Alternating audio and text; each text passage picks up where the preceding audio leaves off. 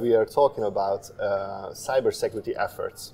And this is a really hot topic because most of the companies realize that they need to do some efforts to be in a good shape in cybersecurity, but how to prioritize these efforts? Yeah, priority is really important because you on one hand, most of the time you cannot get everything done. And on the other hand, it doesn't make sense to get everything done. At the same time. You know, you run a business, you need to be profitable. If you spend too much on effort that's not going to be effective for you, then you're basically wasted money and then you let your competitor get an edge on you.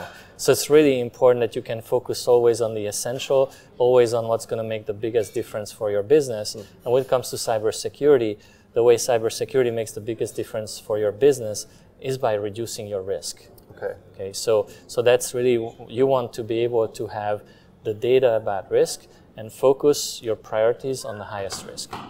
Okay, so how do you find out which is the highest risk? So there is like 3 main pillars that we find that all cybersecurity frameworks fall into or can be distributed into.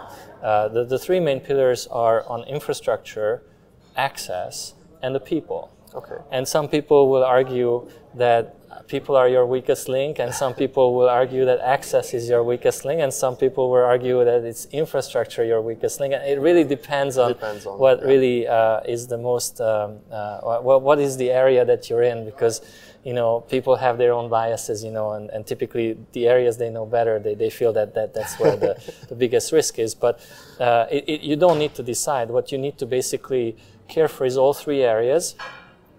And some people divide it differently. They say people, process, technology. Okay.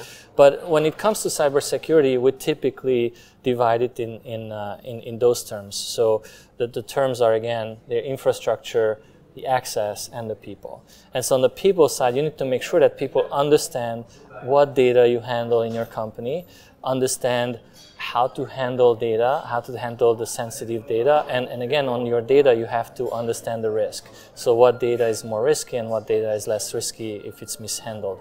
And access is very important because you want to understand who has access to what data and how they access it. And then the infrastructure is where ultimately is it implemented. So when you're talking about a topic like PAM, for example, privileged access management, it's very important both on the infrastructure side to implement that you can make it, that people cannot get around it, but also from an access perspective, okay, who has access to these privileged accounts, etc. And then on the people side, teaching people, okay, you have privileged access, so how to think about it, how to make sure that you're not going to make a mistake or to minimize the mistakes. The infrastructure is here to catch you as much as possible in the mistakes, but it's better not to have to catch. It's kind of like when you're on a tightrope and you're basically balancing yourself.